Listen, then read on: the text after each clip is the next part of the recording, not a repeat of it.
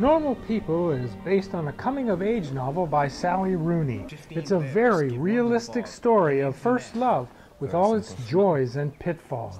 Daisy Edgar-Jones is Marianne, a very unpopular senior at a small-town school in Ireland.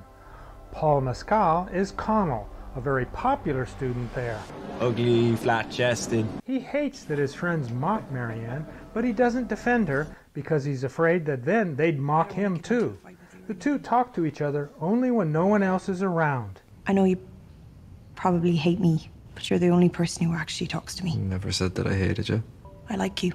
You were saying the other day that you like me. Did you mean like as a friend or what? Not just as a friend. I thought that might be implied. I just wasn't sure.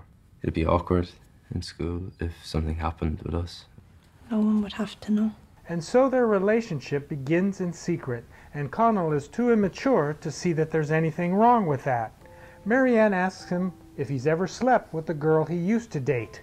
Once, last year, but it wouldn't be the kind of thing where, like, feelings would be involved. And what about with me? Would you say your feelings are involved? Obviously.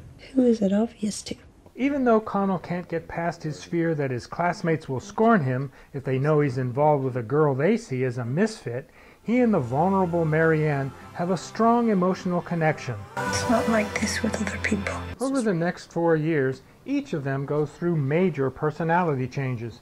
They never stop loving each other, but they don't know how to tell each other their deepest needs, so they break up painfully and come back together several times. Normal People is intense. The many sex scenes alone make it unsuitable for children, but those scenes are not exploitive in the least. If you like compelling personal drama that can deeply move you, don't miss Normal People. It's among the very best shows I've ever streamed. Terry Hunter, Hawaii News Now.